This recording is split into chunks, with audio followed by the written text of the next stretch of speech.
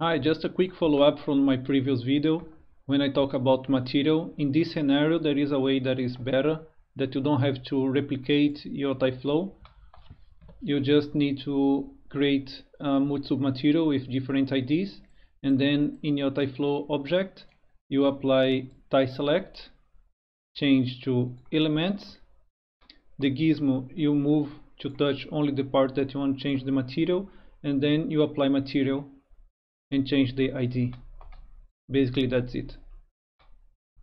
My previous video I show another way that you have to create separate flows, make this object one flow and this other. In some case that will apply just fine, will be the better way, but here in this scenario is much better. Thanks to guys from tyFlow group in Facebook, they come up with this solution. I will post here the guy. Thank you very much. See you next one.